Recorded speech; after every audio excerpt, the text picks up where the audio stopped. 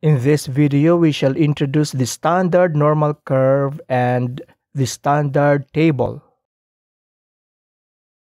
We had been talking about normal probability distributions. So a normal probability distribution is a probability distribution of continuous random variables. But it is kind of special because when you lay down the probability histogram of this random variable, it will produce that bell curve. In the previous videos, we spoke about the characteristics of that bell curve. So these are examples of random variables which are observed to follow a normal probability distribution. So each of these would have its own bell curve. They are different bell curves, but at the same time, they have some similarities. They are symmetric, for example, with respect to their means, and the area under the curve is 1, so on and so forth. Now, we can produce one normal curve for all of our normal probability distribution, and we call it the standard normal curve.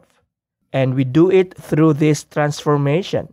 Z is equal to x minus the mean over the standard deviation. This is not the first time you are seeing this.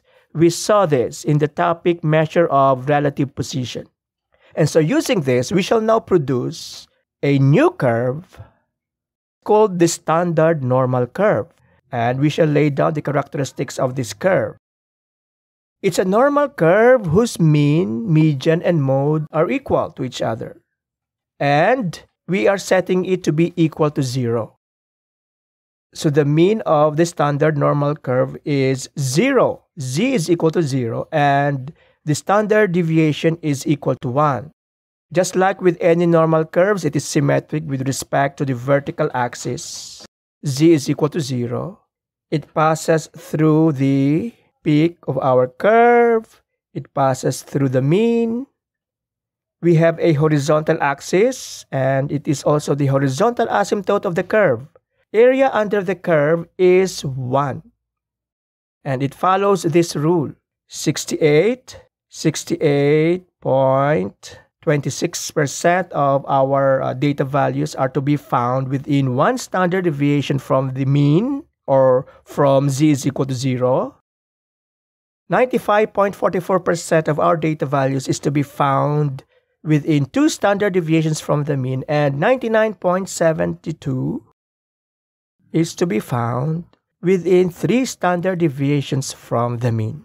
Again, this is our standard normal curve. The mean of our standard normal curve will coincide with z when it is equal to 0. Now, we can transform any normal curve into the standard normal curve using this transformation. And just like what I said, we use this when we were talking about measures of relative position.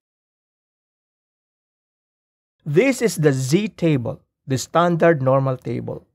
I first saw this when I was in second year college. And when I first saw this, I said to myself, I must be pretty much way advanced or deeply advanced into my math education, because at that time, this was the most voluminous quantity of numbers I saw in one page. And I was kind of overwhelmed when I first saw this.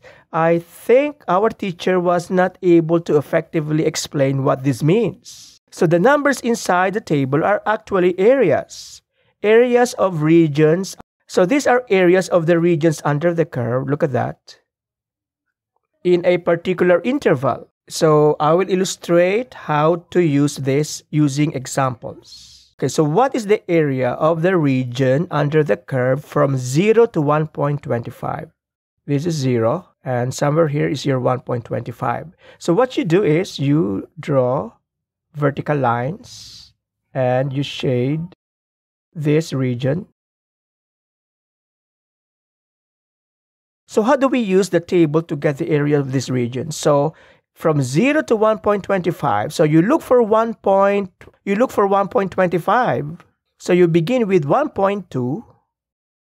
So the numbers here represents the first 2 digits, the units digits and the tenths digits of z, and the numbers in the upper row corresponds to the hundredths digit. So 1.2 and then 0.05, when you add it, it's 1.25. And their intersection is that one, 0.3944. So the area of this region is 0.3944.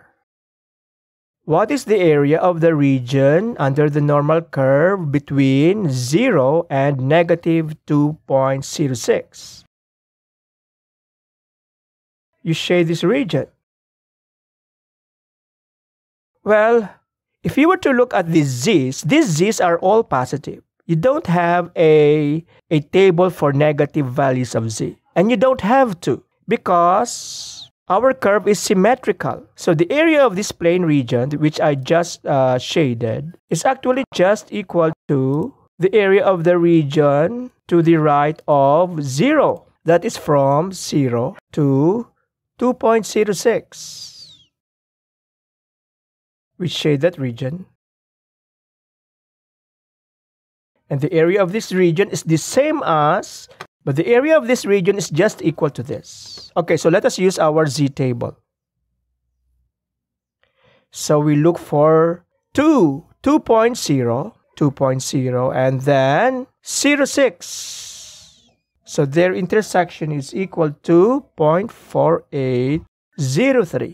That is the area of this region. So the area of the region under the curve in this interval, 0 to negative 2.06, is 0.4803.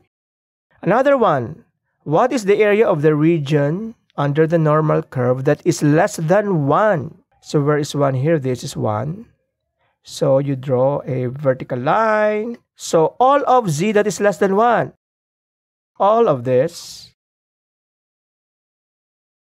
So how do we get the area of that region using our z table? Well, we can decompose it into two regions. The first is the area of the region under the normal curve, which is less than 0. It will be this one.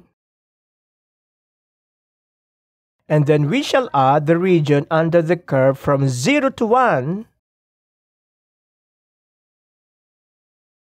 So we add that 2 and we get the area of the region under the normal curve or under the standard curve that is less than 1. Okay, what is the area of this region? This is the area of the region to the left of 0. And you know this to be equal to all of that. Okay, going to negative infinity, you know that to be equal to 0.5.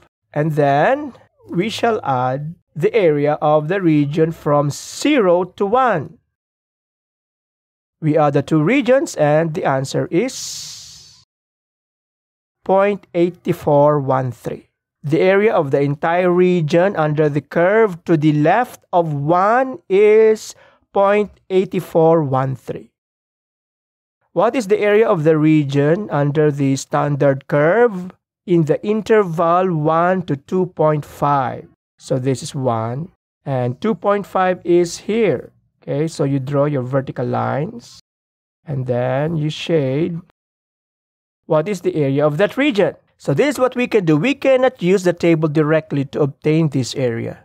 So what we can do is get the area of the region under the curve from 0 to 2.5. And then we subtract the area of the region from 0 to 1. We shall be left with what? We shall be left with the region under the curve from 1 to 2.5. So again, let us use the table to look for these areas. From 0 to 2.5, it's 0.4938 minus the region between 0 and 1, 0.3413, and the answer is 0.5125.